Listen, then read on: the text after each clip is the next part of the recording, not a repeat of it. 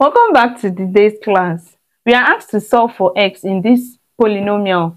Now, for you to solve this, the first thing you need to do is, this cannot be just factorized easily. It cannot be done like that. So we are going to use what is called trial and error in solving this. Trial and error. But what do I mean by that? Let's check. If we say let x equals 1, if we are going to get 0, when we substitute x equals 1 into this equation, so we are going to have that 1 to the power of 3 minus 3 brackets 1 squared minus 9 brackets 1 minus 5 is equal to 0. So 1 to the power of 3 is what? Is 1. All right.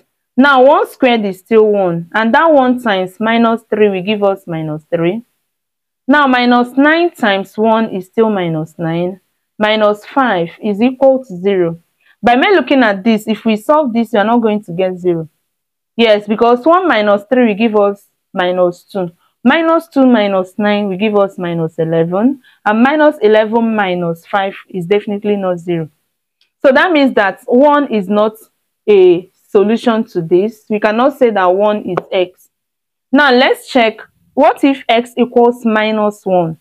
If x equals minus 1, then we have minus 1 to the power of 3, minus 3 brackets minus 1 squared, minus 9 brackets minus 1, minus 5 is equal to 0. Okay, let's see if this is going to give us what? If this will actually give us 0. Now, minus 1 to the power of 3 is minus 1. Now, minus 1 squared is 1. Yes, because minus minus is plus. So, minus 1 squared, sorry, this is outside. Minus 1 squared is what? 1. Now, that 1 times minus 3 will give us minus 3. Now, minus 9 times minus 1 is plus 9. And we have minus 5 here. Is equal to 0. Now, minus 1 minus 3 is minus 4, right? Minus 4. Now, 9 plus minus 5 is what? Plus 4 is equal to 0. And minus 4 plus 4 is what? 0.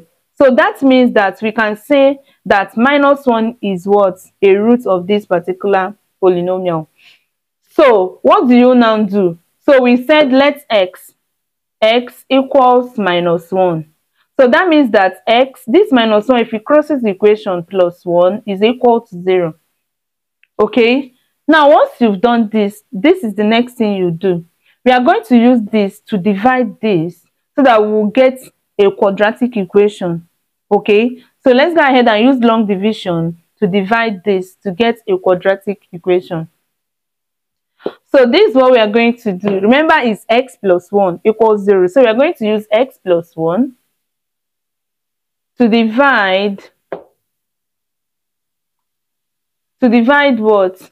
X to the power of 3 minus 3x squared minus 9x minus 5. Okay, so we go ahead and do that.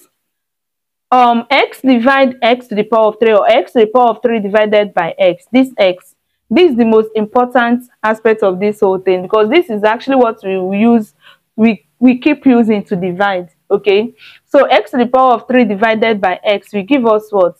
X to the power of 2.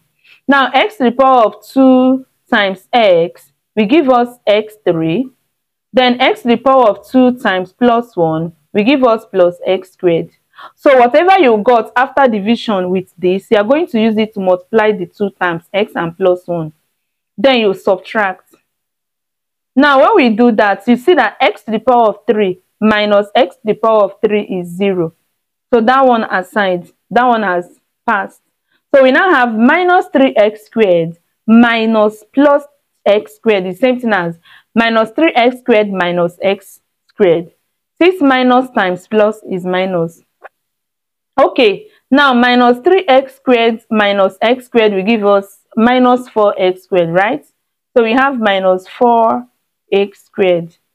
Now, we are going to bring down this minus 9x, and we are going to bring down minus 5 as well.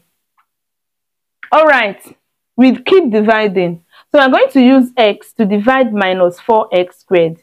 And when that happens, we are going to have minus 4x remaining. Yeah, minus 4x squared divided by x. So this x will take only one of these. So you are left with minus 4x, right? So we have minus 4x. All right, remember that whatever you got, you are going to use it to multiply these two terms.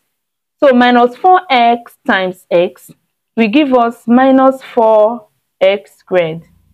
Okay, now minus 4x times plus 1 will give us minus 4x. So we go ahead and subtract.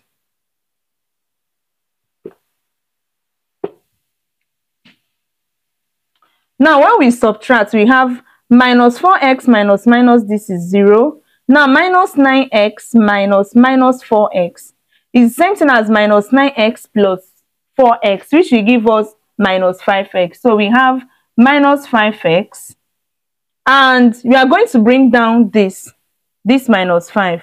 Remember that what we have here is minus 5x, then we bring down minus 5. So we are going to bring down minus 5. This is what we have now. Okay, sorry. So this is what we have, minus 5x minus 5, minus 5x minus 5. Okay, so what do you do now? We are going to use x to divide it again as usual. Now when x divides minus 5x, you'll have what? Minus 5. Now minus 5 times x will give us what? Minus 5x. And minus 5 times plus 1 will give us minus 5. Now notice that we have what? We have 0 here already, because this and this are the same, so it's 0. That means you are through with the division. Okay, so once you get 0, sorry, this is supposed to be under here, but I know you cannot see more than this. So this is what we are going to have, 0. Now that means that we have that x plus 1 bracket x squared minus 4x minus 5, x squared minus 4x minus 5 is equal to 0. So we have reduced this cubic to this. Now it's very easy for us to solve. Yes. So what do we do next? We are going to factorize this quadratic equation. We'll leave this the way it is. It's already factorized. So let's factorize this. Okay. So you know how we do this now. You need two factors of minus 5. Now when you add them or subtract them, you get minus 4. Okay. So looking at this now, there are so many factors of 5, but 5 and 1 is what we can manipulate to get minus 4, because 5 plus 1 will give us 6, 5 minus 1 will give us 4, but 1 minus 5 will give us minus 4. Okay, so it's actually 1 and minus 5 that we are looking for, 1 and minus 5. So for x squared minus 4x minus 5 equal to 0, we are going to write that x squared, remember that we got what? 5 minus 5 plus 1, right? So it's going to be minus 5x plus that 1 is 1x plus x. Now minus 5 is equal to 0. Okay, looking at this now, we can now factorize. Looking at this and this, they have x in common. So we are going to bring out that x. X squared divided by x, we will have x, right? Minus 5x divided by x, we have minus 5. Plus, if you look at these two terms now, they don't have anything in common. That means they have 1 in common. So 1 bracket x minus 5 is equal to 0. So that means that we have x minus 5. Let's pick 1 from the bracket. X minus 5 into what? X plus 1. X plus 1 is equal to 0. Remember that we have found the first one as x plus 1 already. So it means that 3 of them, x plus 1 into x minus 5 into x plus 1 again, is equal to 0. So note that since this is a cubic polynomial, that is, it has 3, the highest, the index of your x, the highest power of your x is 3. That means that the value of x that we are looking for must be 3. We have to get 3 values for x. Okay, now looking at this, we can say that x plus 1 is equal to 0. That is for this. Let's also know that we have it twice. So as I'm solving for this, I'm also solving for this as well. So we now have that x is equal to this plus 1 we cross to become minus 1. So this becomes minus 1. So we are going to write it twice. That x is equal to minus 1 twice because of this. Then the second or the third one is what? X minus 5 is equal to 0. That means that x is equal to what? 5. So these are the values of your x. Thank you so much for watching. Do have a great day.